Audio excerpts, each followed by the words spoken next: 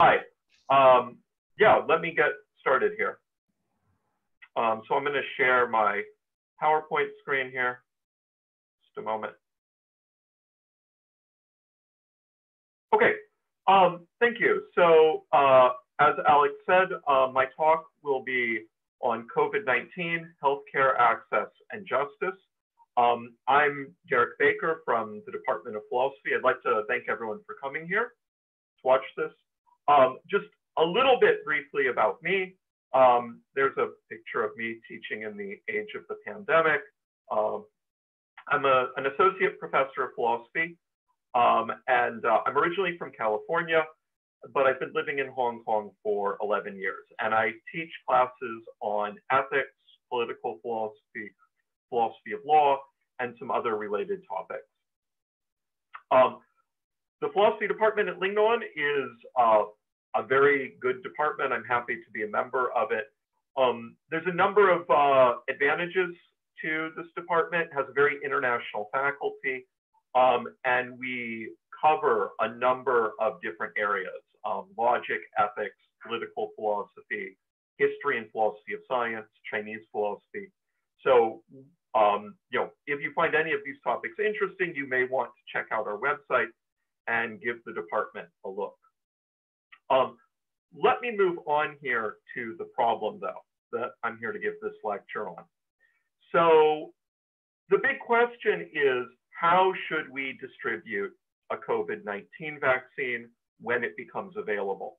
And this was the topic of a class that I taught over the summer for a summer class that I was teaching at the university on bioethics.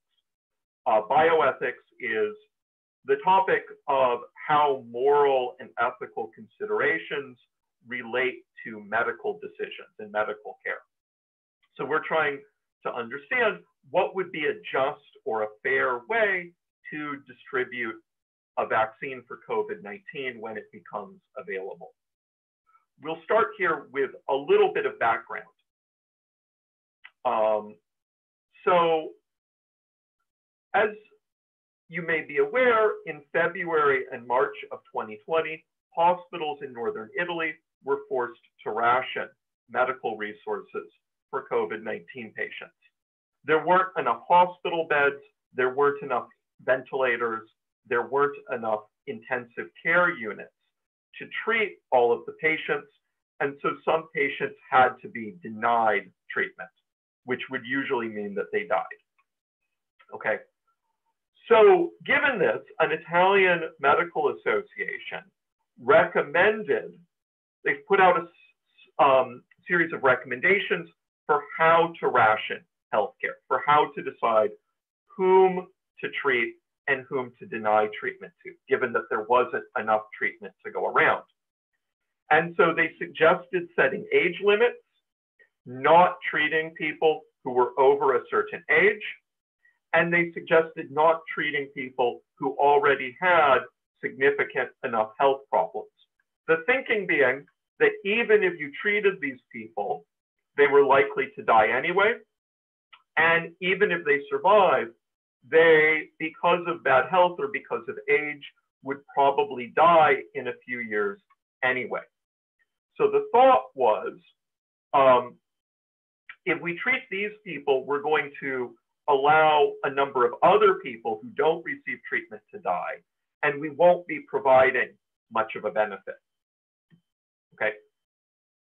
These recommendations were justified on two grounds. One ground was that hospitals could not simply set a policy of first come, first serve. That is, treating patients when they showed up until they ran out of beds or ICU rooms or ventilators. Okay, this would, if they were to do things this way, it would result in more deaths. Patients who they would have had a better chance of saving may not get treatment. And there was a concern that this would encourage people to rush the hospital before it was necessary. Okay. Sorry, just one second. That this would encourage people to rush the hospital before it was necessary, right? So people would try to come into the hospital early to make sure they got a bed, even though maybe their case was not so serious and they could stay at home, leaving room in the hospital for people with more serious conditions. Okay. Second, rationing was justified, in this way, was justified on utilitarian grounds. Utilitarianism is a moral philosophy.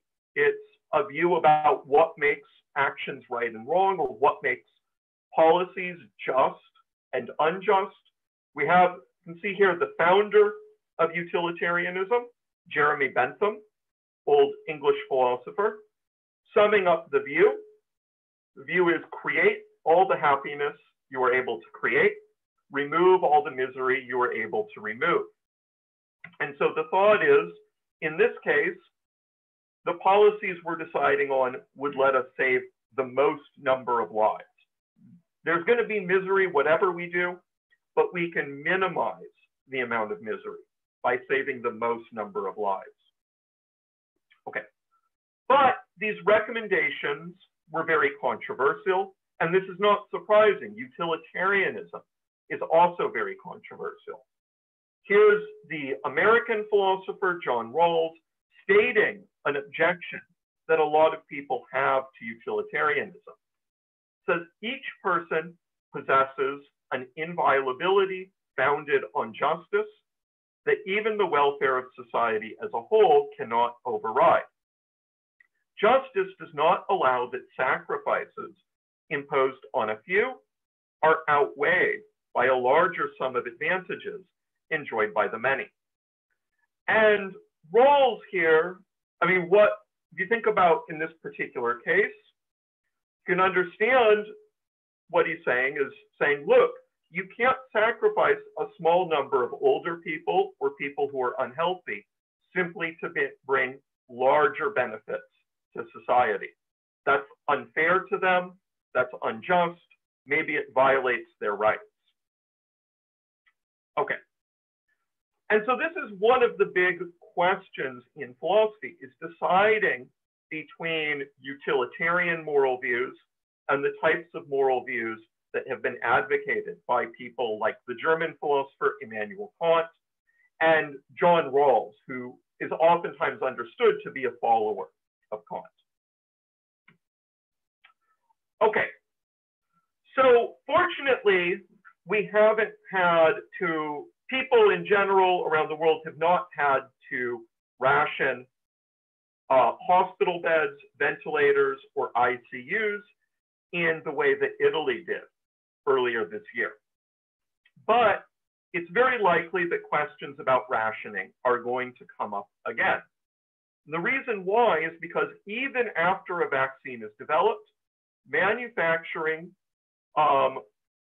sufficient amounts and distributing the vaccine will take a long time.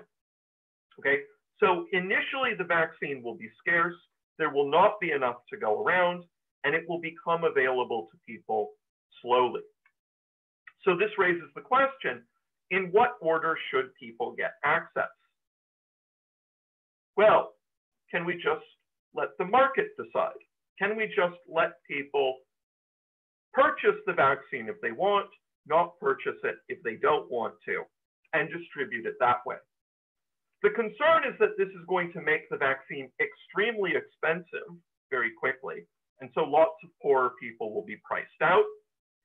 And sometimes prices going up can be a good thing, right? Sometimes prices going up can be a good thing because it encourages manufacturers to provide more. It encourages more people to manufacture the good in question. But in the case of this vaccine, we're going to be manufacturing it as quickly as possible. Higher prices are unlikely to speed things up. Okay, so we need some policy. What policy would be good?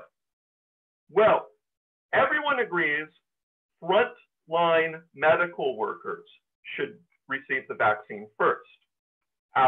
The utilitarian, Jeremy Bentham, would agree. After all, the frontline medical workers save the lives of lots of other people. So by saving their lives, you're actually saving the lives of lots of other people. And if we're concerned about fairness, it seems like the frontline medical workers are risking their lives, they're risking exposure to COVID-19 in order to help the rest of us. So it does seem fair that they would receive the vaccine first. The question is who receives it after that? Let's see, how much time have we got? Okay. Are there any questions at this point, by the way? If not, I'll move on here.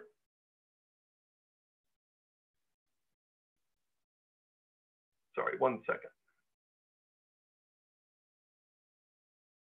Okay, so who receives the vaccine after the frontline medical workers?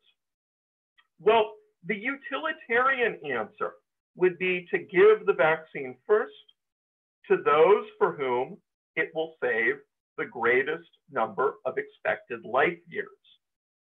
Okay, what does it mean to save expected life years? What's the idea here? It's a little complicated, but it's a reasonably simple calculation. The idea is they make an estimate of how long a person is likely to live with the vaccine, and they make an estimate of how long a person is likely to live without the vaccine.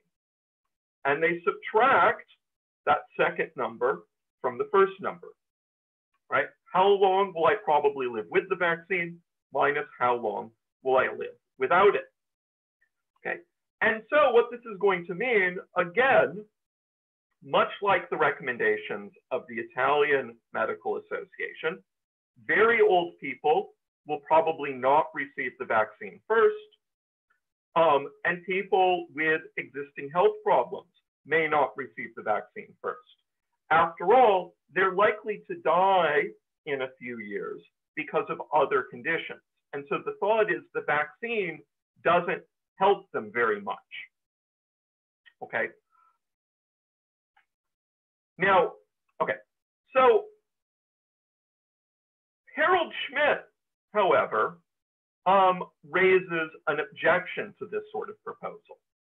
And Schmidt's objection is that this way of distributing the vaccine would be very unfair to the poor. Why would it be unfair to the poor?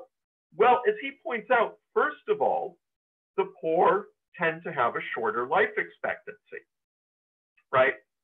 So going back here, how long will I live with the vaccine or without? Schmidt is pointing out, look, people in poorer neighborhoods are much more likely to die in their 60s or 70s than people in wealthier neighborhoods who may live into their 80s or 90s, right? People who are poor also are more likely to have existing medical conditions. They're more likely to have heart disease or diabetes or hypertension, other sorts of medical problems like this. And finally, says, look, people who are poorer tend to already be at higher risk of COVID, right?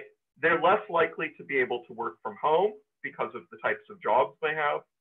They're more likely to have to take public transportation, where you're more at risk of COVID. And they're more likely to live in housing where people live closer together, which again increases the risk of COVID.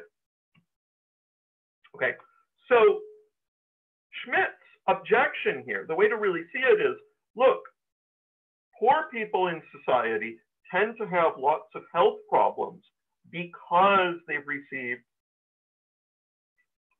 haven't been treated equally in the past, because they've received less from society in the past. And now you're using those health problems, which are a result of unequal treatment, to justify further unequal treatment.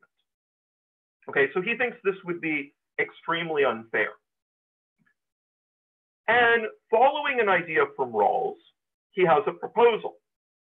The idea from Rawls is when distributing resources, we should help the least advantaged first. right? That's one of Rawls's key ideas. And so Schmidt, following this, says, well, look, when it comes to healthcare, poorer people tend to be the least advantaged, certainly have fewer advantages with health than the wealthier. And so people living in the poorest neighborhoods should have priority in receiving the vaccine. Okay. Are there any questions at this point? If not, I'll do this final part where I finish up. Okay. So there is a complication here, though, right? And this is a complication actually pointed out to me by a student in one of my classes. This is sort of another cool thing about studying at universities is, you as a student have a chance to contribute, to point things out. It's one of the things I like as a teacher too. My students point things out to me that I might not have noticed myself, right? So what the student pointed out is, look, maybe the utilitarians can agree with Schmidt for utilitarian reasons, right? Maybe it's to the benefit of all of society if we provide the vaccine to poor people first, right? So the utilitarian John Stuart Mill, who was a student of Bentham, in his essay on liberty and in his chapter Justice, he argues that respecting the rights of others actually leads to more happiness in the long run. Trying to treat people fairly leads to more happiness in the long run, right? So in response to the point Rawls made that we can't sacrifice a minority of people for the benefit of the majority, Mill points out that maybe a utilitarian should agree, though for slightly different reasons, right? Which is that maybe once in a while, you can benefit society by imposing a sacrifice on a minority. But usually these things turn out very badly. Usually society ends up much less well off when governments or other institutions do these things. So Schmidt, for example, argues that the poor are more likely to be in danger of catching and spreading COVID than the wealthy. And this is certainly what we've seen in a number of countries, right? After all, they have less chance to isolate themselves in their houses. So they're more at risk of catching COVID and more at risk of spreading it. But that would give a utilitarian who wants to stop the spread of COVID in society in general a reason to agree that we should prioritize vaccinating the poor, right? And as I said, a student pointed this out to me in class last summer. Okay, so the good news, the kind of good news is something that you do see a number of times, which is that utilitarians and people like Kant and Rawls are going to have reasons for agreeing when it comes to practical suggestions about what society should do. The bad news is that if you're interested in these wider philosophical problems, then questions like whether Rawls or Bentham has the better moral principle turn out to be somewhat hard to answer. Okay, and that's the end.